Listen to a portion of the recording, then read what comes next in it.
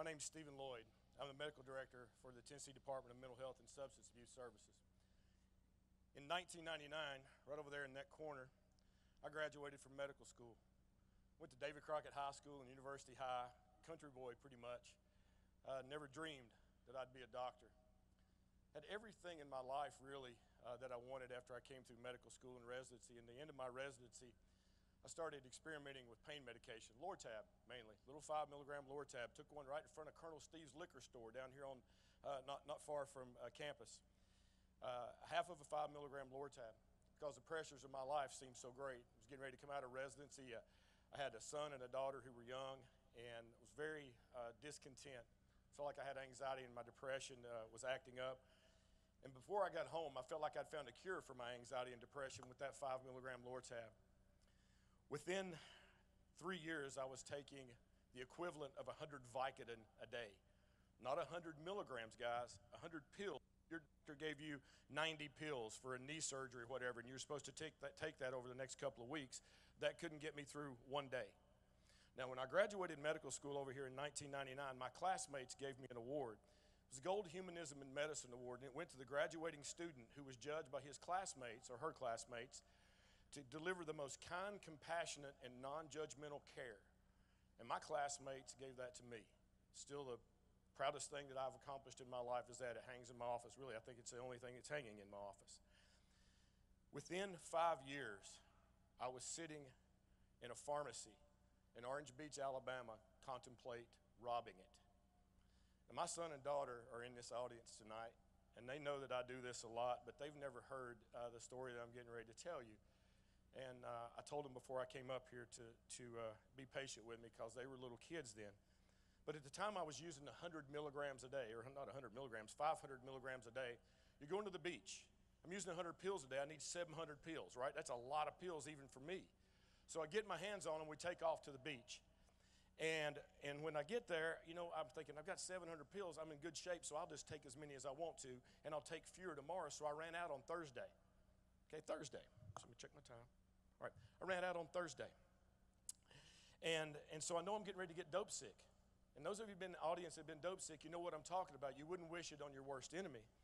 So I drive around Orange Beach, Alabama, trying to find a pill mill, and I couldn't find a single one. And I'm starting to shake. I'm starting to sweat. I pull into the Rite Aid pharmacy right there on Perdido Pass.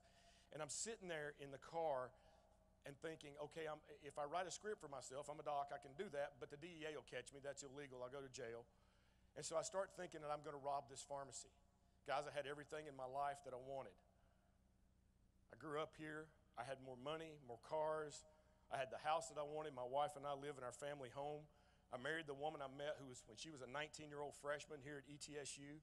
Really, I didn't want for anything, and I'm sitting outside of a pharmacy thinking about robbing it. How in the heck does that happen to a guy like me? And guys, it started with one pain pill. And I'm going to try to explain to you how that happens over the next 5 minutes. But I can tell you this, I had a moment of clarity sitting in that parking lot that night. And that moment of clarity was that I cannot recover from this. If I do this, if I rob this pharmacy, I can't recover. And so I just went back to the condo. I became dope sick for the next 3 days. And I know my kids back there remember this beach trip because I was miserable. And my wife, Karen, had to drive all the way home from Orange Beach as I laid over in the passenger seat sick. I got home, got my hands on pills, and I was fine within about 3 or 4 minutes after getting my hands on the pain pills. But guys, when we're talking about opioids, we're talking about pain pills, and the queen bee of all opioids is heroin. The fastest rising demographic in the state of Tennessee for heroin users. Anybody know what it is? It's 20 to 24-year-old white suburban women. Guys, it's soccer mommies. It's soccer mommies. We lose 53,000 Americans every year to drug overdose. Those of you my age remember Vietnam. That is more than all the soldiers we lost in Vietnam. And I get people all the time. I love treating drug-dependent pregnant women. It is the most fun that I've ever had in medicine. These women inspire me on a daily basis with what they do. They are amazing. Yet a lot of times we throw rocks at them. We say, oh, well, don't they know what they're doing to their babies? Why don't they just stop? Okay? Or we kick them out, or we don't give them places because they're addicted to drugs, guys, and I'm telling you that's wrong. I went to a place down in Greenville not long ago, and it was a drug treatment center getting ready to open, and one of the city councilmen there said Jesus Christ wouldn't try to help the alcoholic from behind the bar. That's what he told me. And I said, then my Sunday school teacher lied to me. Guys, if Jesus Christ was roaming the earth today, these are the people he'd be with. I'll guarantee it. Guarantee it. So, I'm going to talk to you about how this happens, right? And they told me, Steve, you got 10 minutes to cover the neurobiology of addiction. 10 minutes, all right? And now I'm down to like 5. So I'm going to do it in 5. Guys, and I don't know if y'all can put my one picture up. I have one picture. Can you put that on the screen for me? If you can't, then I'm going to have to describe it. Oh, yes, there we are. Everybody recognize that? That is the human brain, right? And that's me looking that direction. We've cut me in half. We knocked this side of my body off. I want you to focus on that little arc right there in the middle. The little arc right in the middle of our brain, guys, that's our reward system. That's our limbic system. It has one purpose in life and one purpose only. And that is to make sure our species goes forward in time.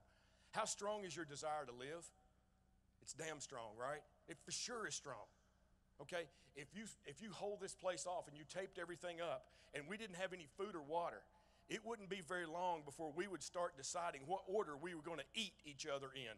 That's how strong your desire to live is, and that's the responsibility of the limbic system right there. And that limbic system works like this. What do we have to do to keep our species going forward in time? Right, number 1, we got to live to be reproductive age. And number 2, we got to have sex. Okay, those are the 2 things that we've got to do. Now, what do you have to do to live to be reproductive age? You got to eat water, eat food and drink water, right? Sorry about that, big crowd, all right? You've got to eat food and drink water. Those things had better feel good or you won't do it. If every time you ate, you threw your toenails up, you'd stop eating and our species would die, right? But you know when you eat, you feel good. About 2 minutes after eating, here's what happens in your body. About 2 minutes after you start eating, your body starts to make its own morphine, heroin, fentanyl, oxycodone, Lortab. They're called endorphins and enkephalins. And those endorphins and enkephalins attach to the opioid receptors in that area of your brain, and it leads to the downstream release of something called dopamine. And everybody in the room loves dopamine, right? Because dopamine is that chemical that's released whenever we're satisfied, we're content. It's an overall feeling of well-being. And you know that's exactly how you feel on Thanksgiving Day after you fill your belly up, right? That's exactly how you feel.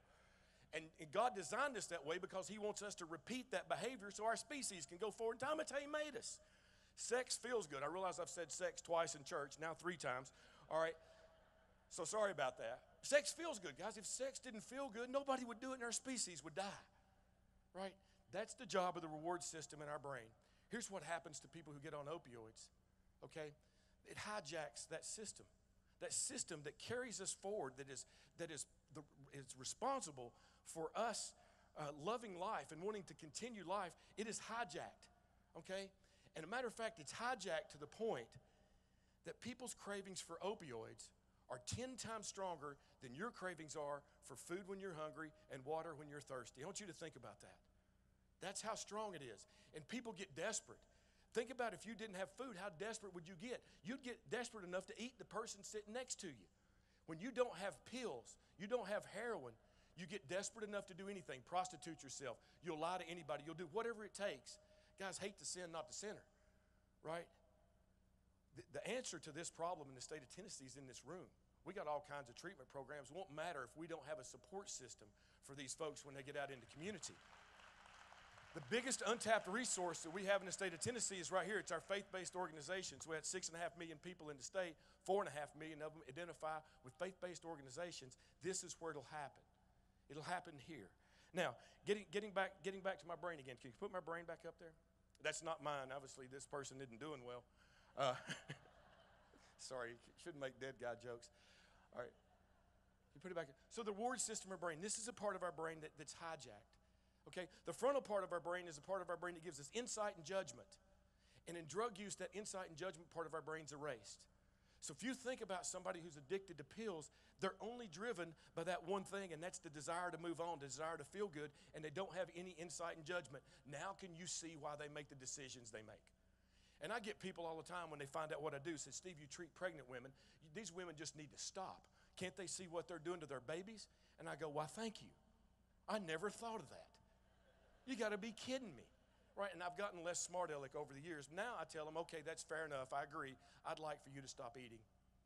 Okay, right? Because it's 10 times easier for you to stop eating than it is for them to stop taking drugs. And guys, that is the God's honest truth. Now, there is hope. I'm 13 years clean and sober. A pill hadn't been in my mouth. Yeah. But I'm going to tell you what the key moment was. I had world-class treatment. I had great aftercare and follow-up. And guys, I'm the medical director for the whole state of Tennessee now. The Capitol building's right outside my window. I walk in my office every day and go, good Lord, do they know who they put in charge? I'm bad to drink and do drugs. But I'll tell you this. I'll tell you what changed for me. August 16, 2004, I told my counselor, I'd kept one secret from him, and I walked into his office and said, Chip, I need to talk to you. A guy named Chip Dodd in Nashville. I said, Chip, I need to talk to you. And I walked into his office. I said, I got something to tell you. And Chip's the kind of guy that'd make you, he could make you confess to being the 20th hijacker. Okay, he could look right straight through you. And Chip, I said, Chip, I stole drugs from a cancer patient who was dying. Pretty bad, isn't it? I said, but I wasn't really stealing them because I just turned around and wrote them for him again, so I wasn't really stealing. But guys, we all know, right? I was stealing drugs from a cancer patient who was dying. And over Chip's shoulder is a picture of the prodigal son. The whole thing is depicted in a painting, and I'm looking right over his shoulder at that picture. Chip leans back and he said, Steve, that's bad. He didn't pat me on the head and say, it's okay, honey. He didn't try to, patronize me. He said, that's bad. He said, but I love you and God loves you, and I forgive you and God forgives you. Yeah. First time in my life I ever believed it, because the way I was brought up and the things that I saw, people forgave you right until they needed to stick you, okay, to get you to do something that they wanted you to do. And I realized at that moment what Chip told me was true. Guys, that's what you all can do. We're traveling across the state trying to educate communities and churches on addiction, to try to get them to become addiction-friendly organizations. My lifeliners are right down here over to my right. These guys are unbelievable, and women are unbelievable. They travel the state getting congregations to educate themselves on addiction and to become resources in our community to help people. Because, guys, I'm going to close with Johann Hari's line. Johann Hari wrote a book called Chasing the Scream. If you're interested in what I'm talking about at all right now, go on Amazon, buy it. Go to Barnes & Noble, buy it. It's a paperback. I promise you it's worth your time. The last line in his book, Hari says, the opposite of addiction is not recovery.